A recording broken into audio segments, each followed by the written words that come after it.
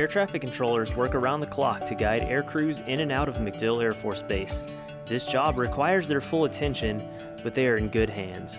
Retired Senior Master Sergeant Angela Hull works as the tower supervisor and shares the knowledge and experience she gained from a long military career. After 21 years of being able to help other people, I just couldn't imagine leaving it. Tower Fire Report 2 Heavy, checking in. Hull didn't stop. She continued doing what came naturally to her, teaching and molding the next generation of airmen. I get a lot of joy out of not just watching them grow up to be air traffic controllers, but watching them grow into well-rounded airmen, how they learn to put other people before themselves. And it really gives me a lot of satisfaction whenever I see it actually click for an airman. How important it is to not always put yourself first and to understand the core value of service before self.